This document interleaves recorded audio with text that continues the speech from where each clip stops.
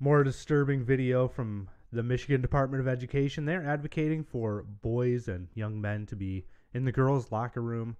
They also state that there is no physical advantage to boys in sports. A Michigan library was defunded and is now privately funded. Taxpayers decided they didn't want to pay for gay indoctrination, and now they won't have to.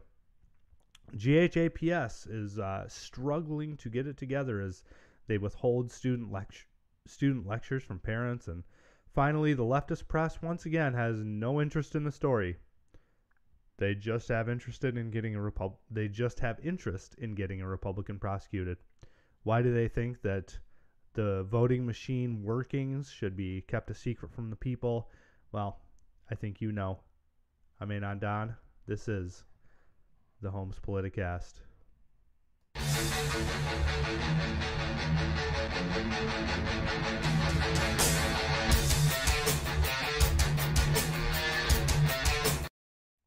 All right. Oh my God.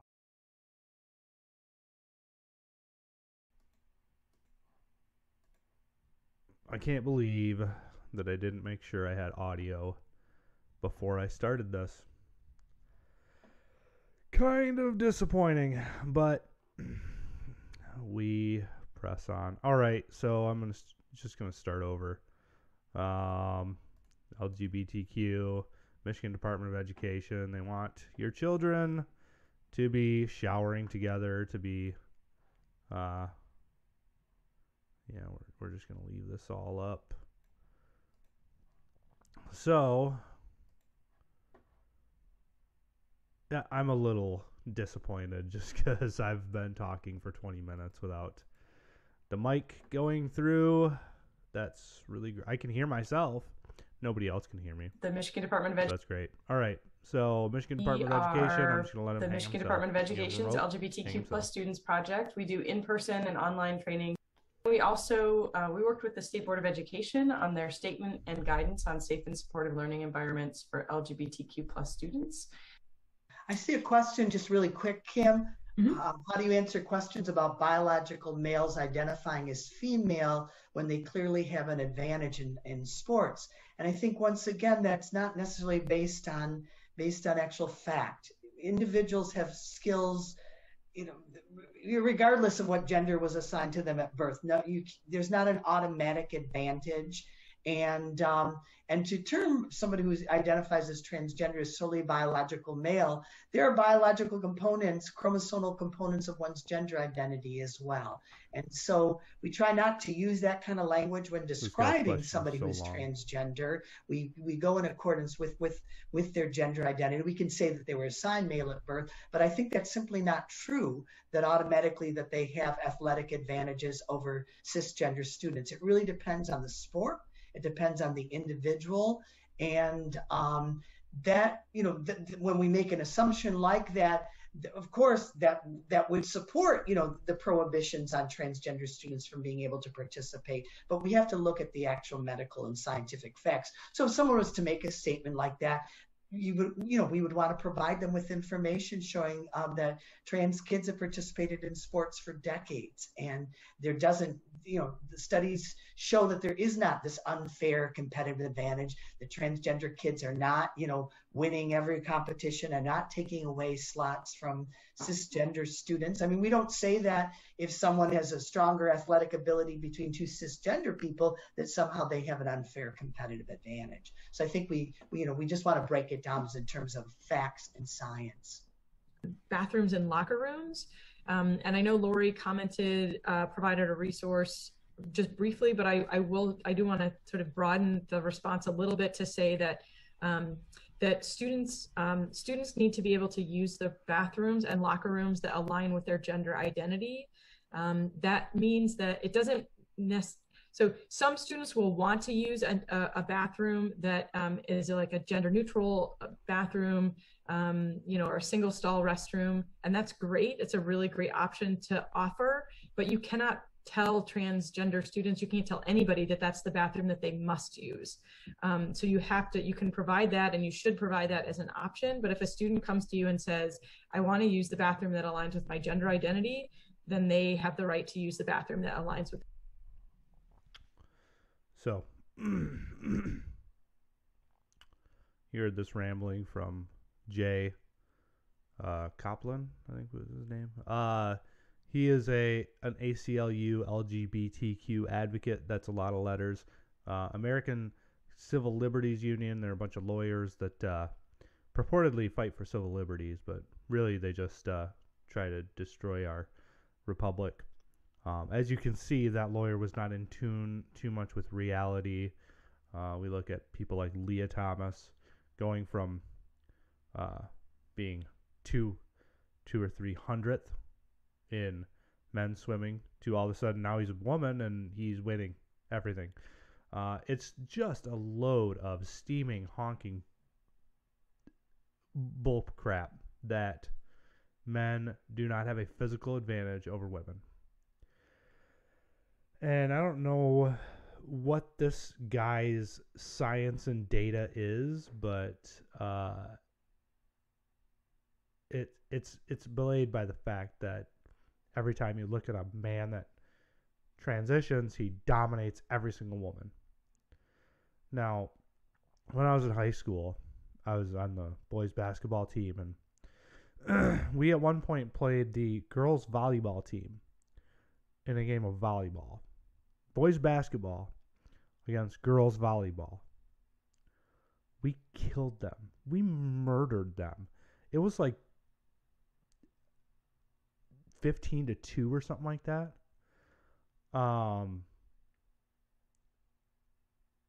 Yes, men have a physical advantage. And anyone who says that they doesn't is not in tune with reality, or they're lying for their own ideological reasons.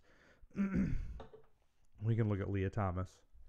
We can look at that MMA fighter that transitioned and just beat the living tar out of two women.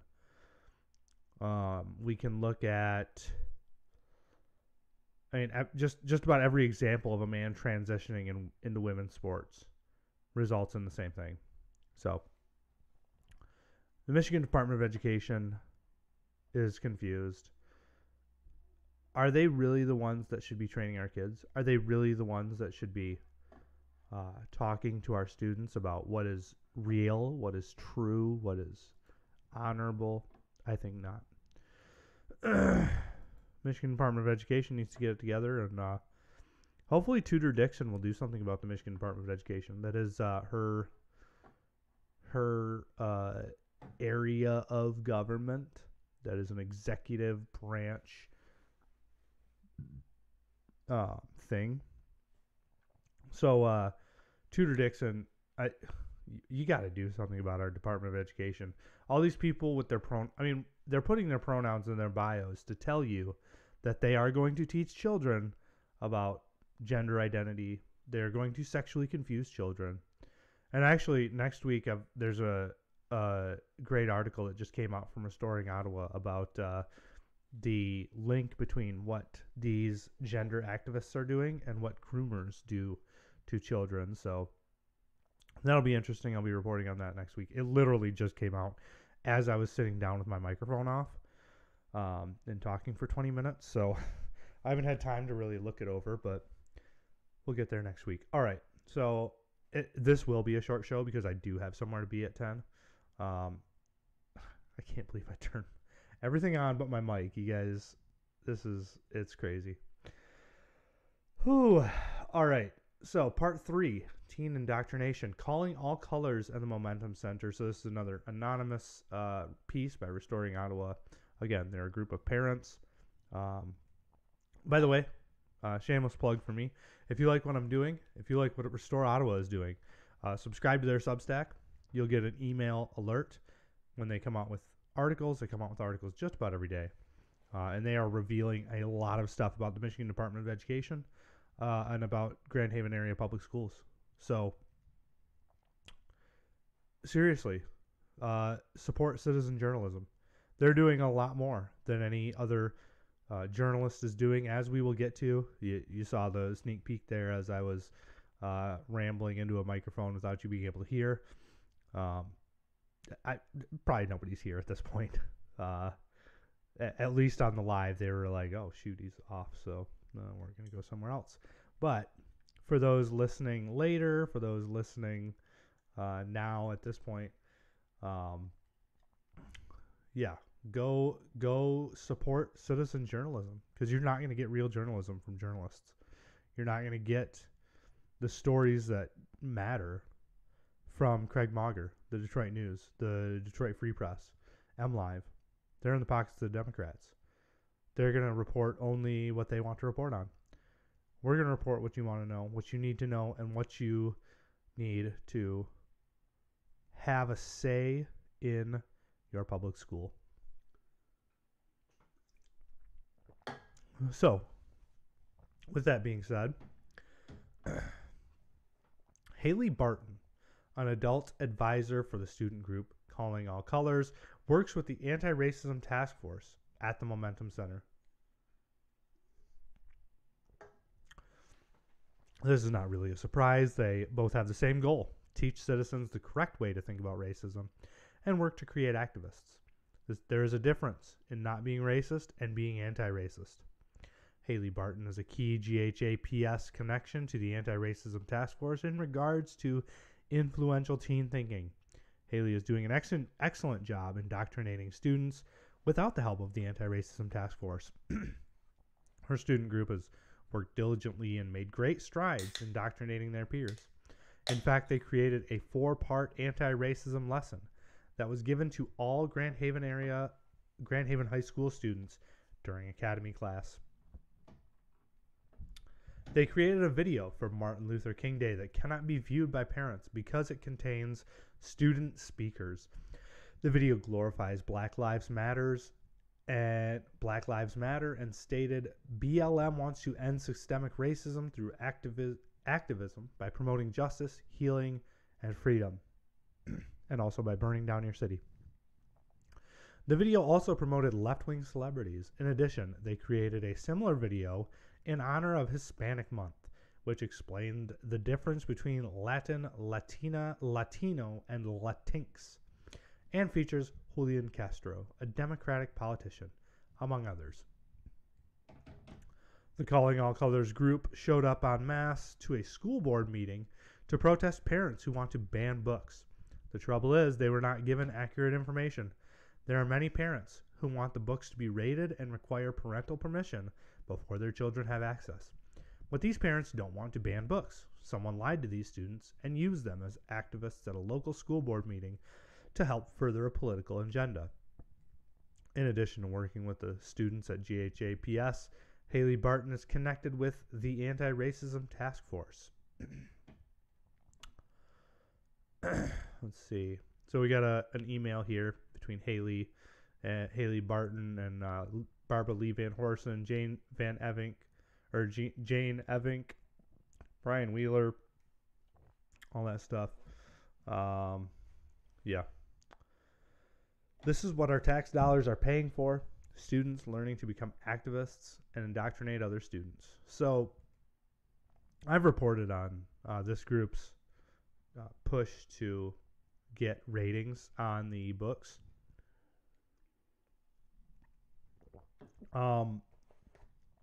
They surely didn't want to ban them. They did not report anything about getting rid of the books.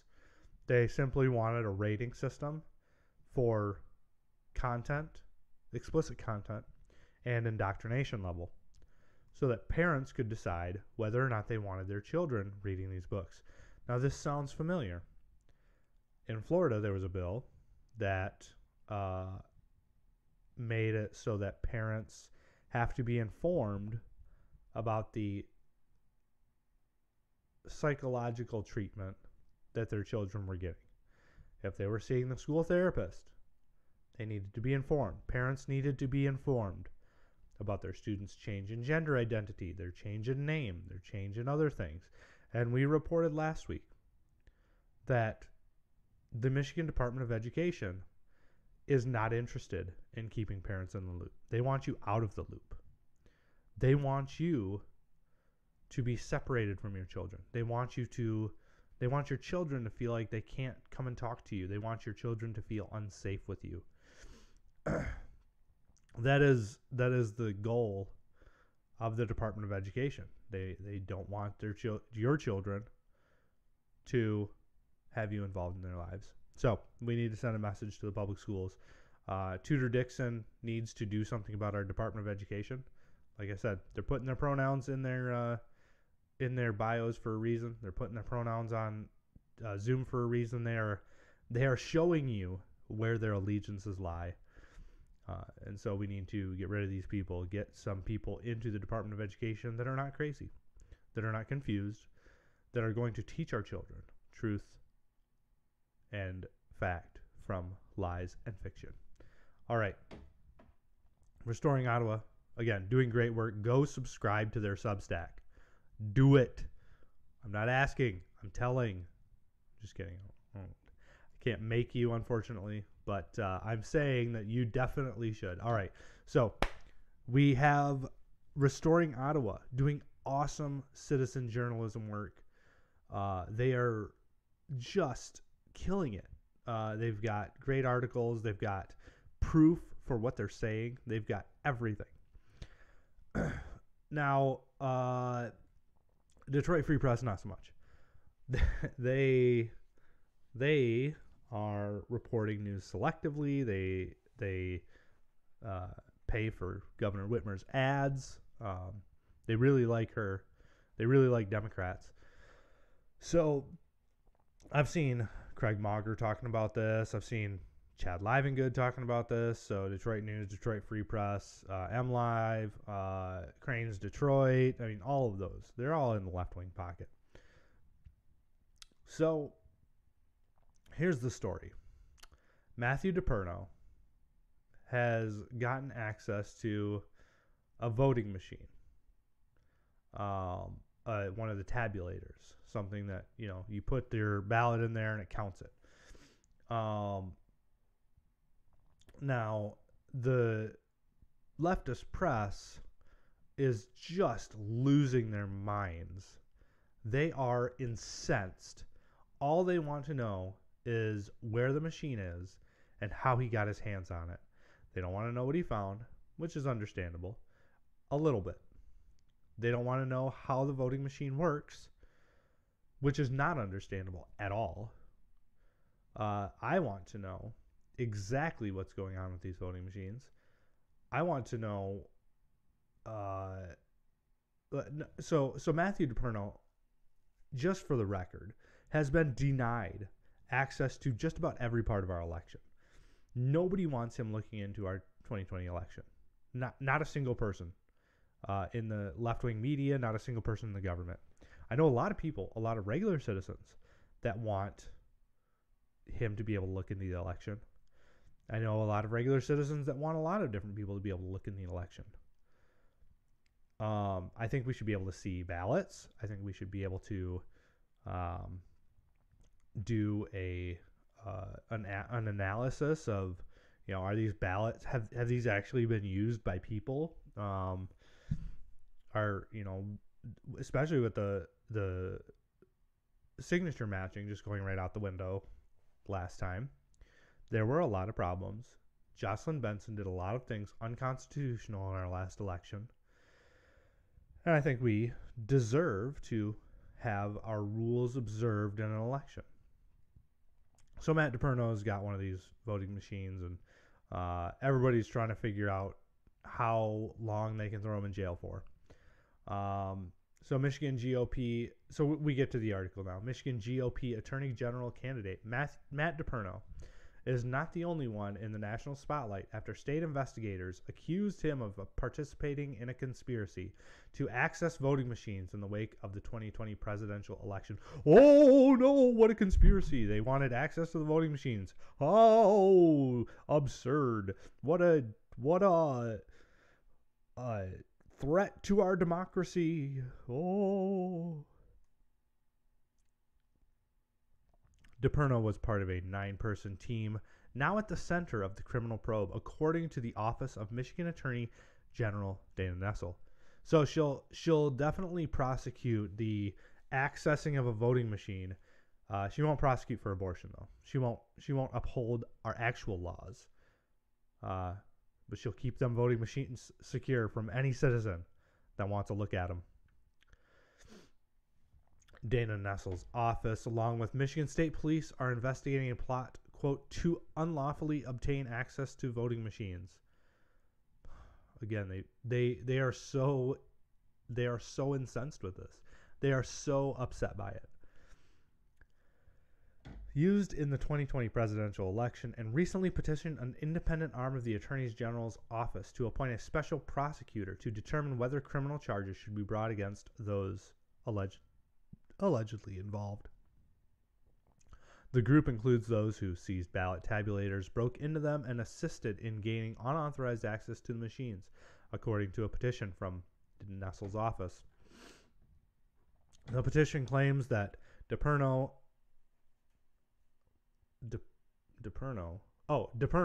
lawyer Stephanie Lambert Juntilla, and State Representative Dare Rendon of Lake City, quote, orchestrated a coordinated plan to gain access to voting tabulators from Roscommon County, Richfield Township, Irving Township, and Lake City Township. A group of 4 subsequently handled the investigation to conduct its own election review. According to the petition from the Attorney General's office, that team included Ben Cotton, Jeff Lenberg, Doug Logan, and James Penrose.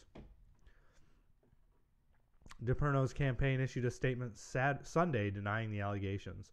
The Free Press attempted to contact the other 8 individuals named in the petition.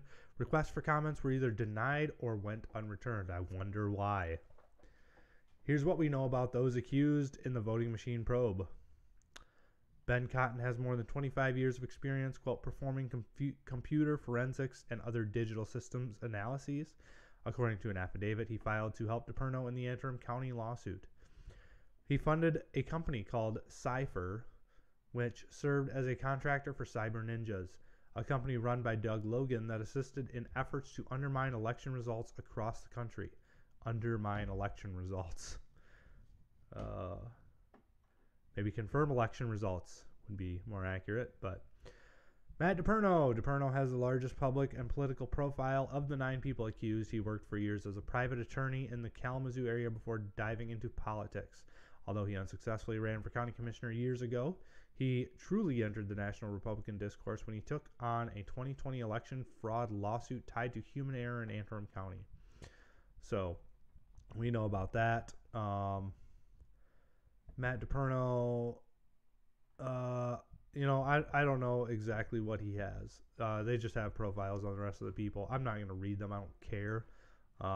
They're probably mostly fabricated anyway. The left-wing media likes to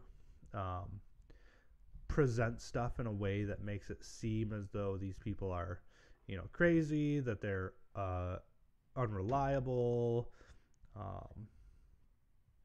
like stating that Matthew DePerno is trying to, quote, undermine elections.